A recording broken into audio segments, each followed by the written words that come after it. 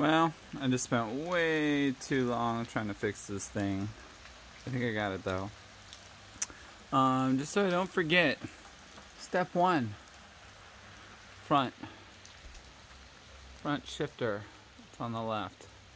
Go ahead and set it to the smallest setting and tighten that little handle thing all the way so it's all the way screwed in. Come down here, undo that Allen, tighten the shit out of that cable, tighten the Allen. So that should be pretty tight, that should be pretty tight. Next, over here, just the high and low screws. Actually, you really just want to do low because that's what you're on. Make sure that you can spin it. Then go ahead and try to shift to the second one.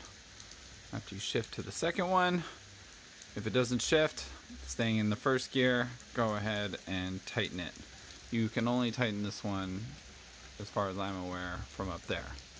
So tightening it actually means going counterclockwise and unscrewing it out of the little handle thing, which then extends the cable or extends the length, thus pulling the cable in, which causes this thing to turn a little bit more. At least get it to where you can go to the second one. Second one's ideal for doing the back. The back wasn't too much of a problem, at least not as bad as the front. For the back, it's all about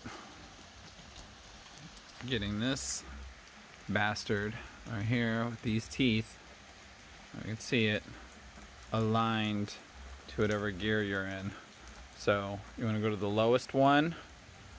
I mean, basically get it so it's like falling off, and then you're gonna adjust the high over here, get it to where you need it, so that it's not falling off, and then go ahead and try to upshift. If you're unable to upshift, then you gotta loosen it, unscrewing, whatever, and keep adjusting, keep adjusting. So this one you can adjust here, and you can adjust up there, which didn't help me much because then I was probably loosening one and tightening the other and netting the same. But once you figure out those two, you want to keep getting the right adjustment so you can shift and pedal. If it doesn't work on any of these and you try to shift and it doesn't move, back it up, back to whatever you were at, loosen, tighten, whatever. Try again, keep going. If you ever get to the point to where you're running out of room on this thing, same idea.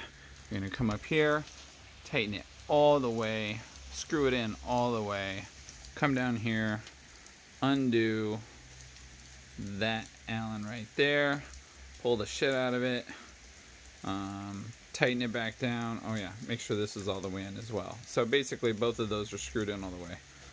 That way, make sure it's nice and tight on the lowest setting, and then you're gonna go ahead and start over the lowest one and bringing it back up. So I'm about maybe 3 hours in, but at least without me on it, I got it all shifting. Not too bad. Peace.